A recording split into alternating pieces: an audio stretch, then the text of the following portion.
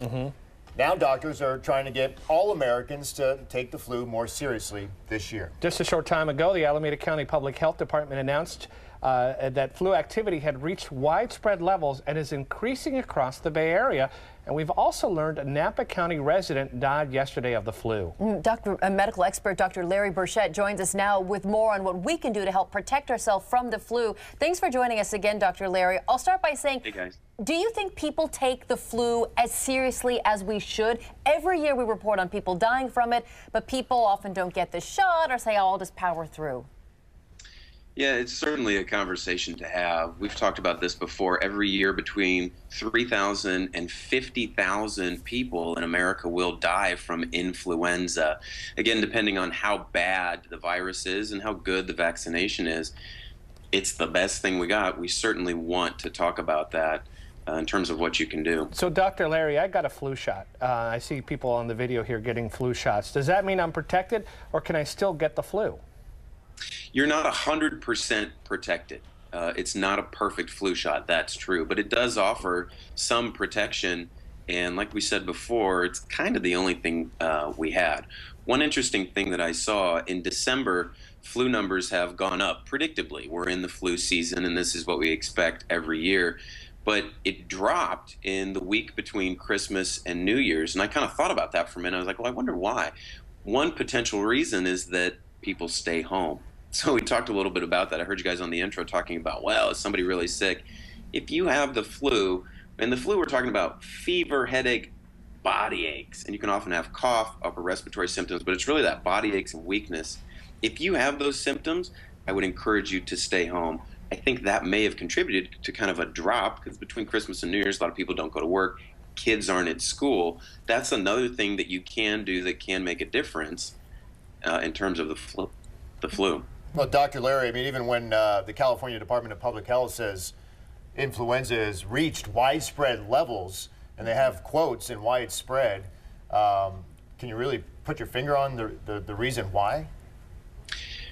I don't know what they mean by widespread. The numbers that I've seen is it's kind of consistent with what we see again every year, kind of end of December, January, February, March, in terms of flu season, which is, it affects a lot of people. Millions of Americans will get sick with influenza this year. It is a big deal. There's a lot of days of work lost. And when I see people in the ER with this, they feel like they're dying.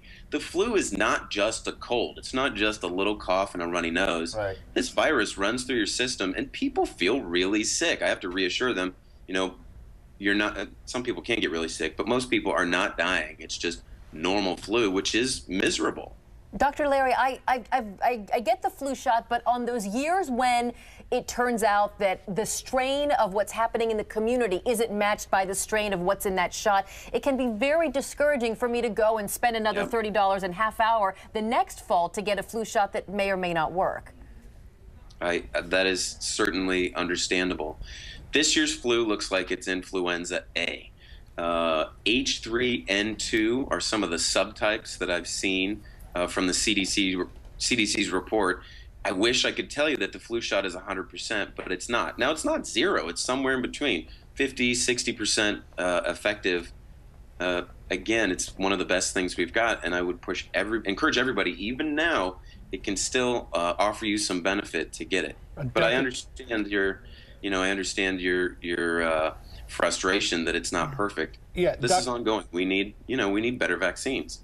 Dr. Larry, we have to run soon, but I want to get in a question about kids. We all have kids here. Is there anything special that we can do to protect our kids who may not be the best at washing hands? Do you keep them away from other kids? What do you do during flu season? What would you do with your kids if you had any?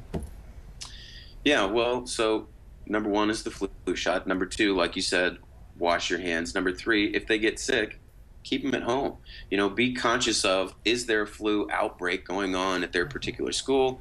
Are a lot of kids sick? And do your best to keep them out of that. Now, you know, something else in terms of immune system is take care of yourself. Get enough rest, drink enough fluids. You know, make sure you're eating well and doing all that stuff and managing your stress. That can make a difference too in terms of, is your immune system strong enough to fight it off if you get exposed? How long you're going to be sick? So in general, I'd say take care of yourself as well.